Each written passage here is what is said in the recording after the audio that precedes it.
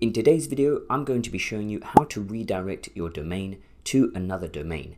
Now, why might you want to do this? Well, perhaps you have renamed your business and you want to redirect your old business's website to your new domain name, or perhaps you've redesigned your website and you want to redirect your old website to your new website under a new domain. So let's get straight into it. The first thing you are going to want to do is log into your domain registrar or your website's hosting account. So for this tutorial, we are going to be using Verpex hosting, which you can check out using the link in the description, but they're all going to be fairly similar depending on which domain registrar or which web hosting you're using. The layout and the steps that we are going to take are going to be fairly similar. So if you are with Verpex, you can simply click on web hosting and we are going to navigate to the control panel. But like I say, it doesn't really matter what web hosting provider you're with.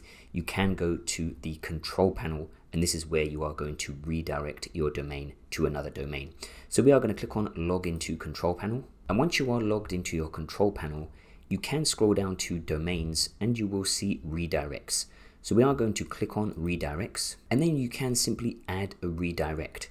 So you can add a permanent redirect or a temporary redirect. So a permanent redirect, it's pretty straightforward. It means that you permanently want your domain to redirect to the new domain. So search engines will actually pick this up and they will start indexing that your domain has been redirected.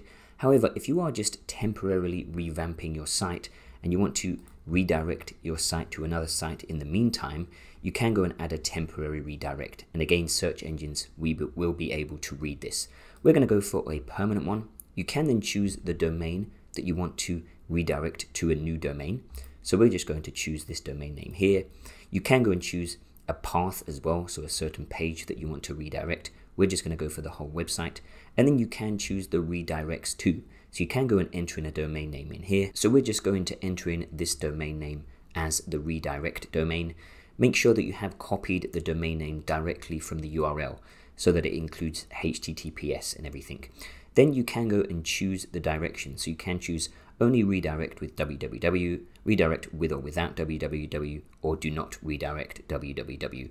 I recommend to go for redirect with or without, which means either way, whenever someone types in your old domain's name, they will be redirected to the new domain. Don't worry about wildcard redirect. You can then simply click on add. You will then see this green tick to indicate that the redirect has been completed. So you can click on go back. And now if you scroll down, you will see the redirect here. You can of course delete it at any point, but once that has been completed, your old domain will now redirect to your new domain. It can take a couple of hours for this to kick in, so just give it some time if it doesn't redirect straight away. But after a couple of hours, you can go and test your old domain and it should redirect straight to the new domain name. So that is how you can redirect a domain to another domain. I hope you have enjoyed the video. If you have, give it a big thumbs up and make sure to subscribe to the channel for more WordPress and website related tutorials. This has been Elliot with Verpex and hopefully I'll see you in the next one.